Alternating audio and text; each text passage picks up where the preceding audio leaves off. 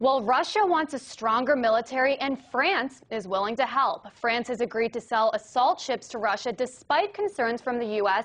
and former Soviet republics. Here to talk to us about this major move is investigative journalist and RT contributor Wayne Madsen. Wayne, thanks so much for joining me. So first of all, Secretary of Defense Robert Gates has obviously spoken out against this sale, and he said that obviously relations between the United States and Russia have been getting better, many people have said in recent years, and Secretary of State Hillary Clinton has really emphasized that she wants to push this reset button between Russia and the United States. So why then are they so worried about this sale? Well, this reset button has caveats, and certainly Gates, we just had the issuance of the Quadrennial Defense Review, where if you read the geopolitical strategy of the United States, it's to dominate the sea lanes of the world, the oceans of the world.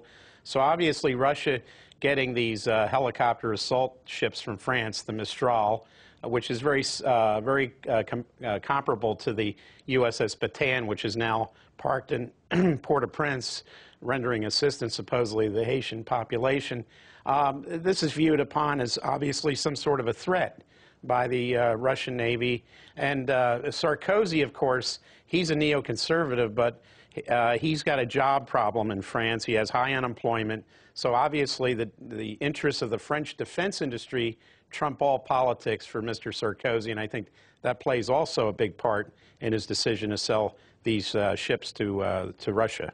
And the French defense minister said, quote, "We can't have a double disclosure of saying they are partners and then talking about relations with Russia as if it were pre-1991. And Senator McCain and 6 other prominent U.S. senators signed a letter strongly opposing this sale. I mean, do you think these U.S. officials are still thinking with this kind of Cold War mentality here? Some do, and in McCain's his position, of course, he's being challenged from the right in the Republican primary in Arizona. So he's having now to sound more kooky right-wing than even Sarah Palin as a Republican. So he's going there. But also McCain was very supportive of Saakashvili in Georgia, and I note that the Georgians are very much set against this sale of these French ships to the Russian Navy. We've also got the win of Yanukovych in Ukraine, so there's going to be pressure off the Russian Navy to pull out of the Sevastopol naval base in Crimea, which is potentially a home port for some of these ships,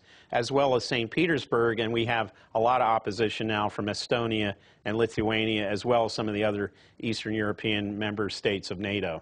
And at the same time that all this is happening, the U.S. is boosting their own presence in Europe. Just recently we read about Washington building up an anti-missile defense system in Romania, and now, Russia wants to buy some warships. What's the big deal? Is Washington being a little hypocritical here? Well, I think it was interesting to read the Washington Post story on this. Of course, the Washington Post is very much in with the neoconservative move in Eastern Europe. Anne Applebaum on her editorial board, she's married to the foreign minister of Poland. So we see a lot of this neoconservative politics still playing a big role with how the Obama administration even is responding to some of these moves, in this last case by the French. Well, Wayne, I want to thank you so much for joining me. Interesting how Washington is still in some ways thinking in that Cold War mentality.